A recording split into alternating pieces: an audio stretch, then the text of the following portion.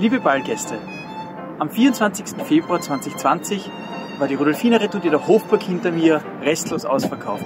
Die Stimmung war ausgelassen und das Thema unser Herz schlägt für Europa. Das tut es immer noch. Aber eigentlich hätten wir uns für die Redoute 2021 schon auf ein neues Thema gefreut. Doch stattdessen ist der europäische Zusammenhalt mehr denn je gefragt.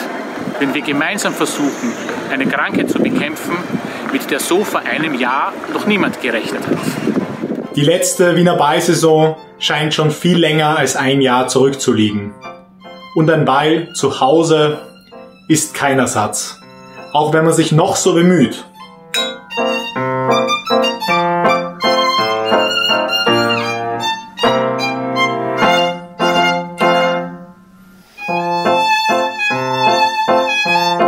Auch heuer hätten wir hier im Ballsaal wieder zahlreiche Stunden verbracht und gemeinsam für die feierliche Eröffnung der Rudolfina-Redoute 2021 geprobt, um wie immer ein grandioses Programm für Sie auf die Beine zu stellen.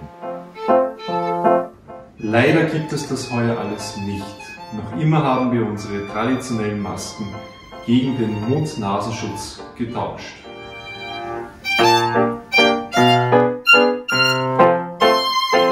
Aber neben den Planungen für das nächste Jahr, die schon seit einiger Zeit laufen, haben wir in den letzten Monaten ebenso viel Zeit in eine Überarbeitung unseres Internetauftritts investiert.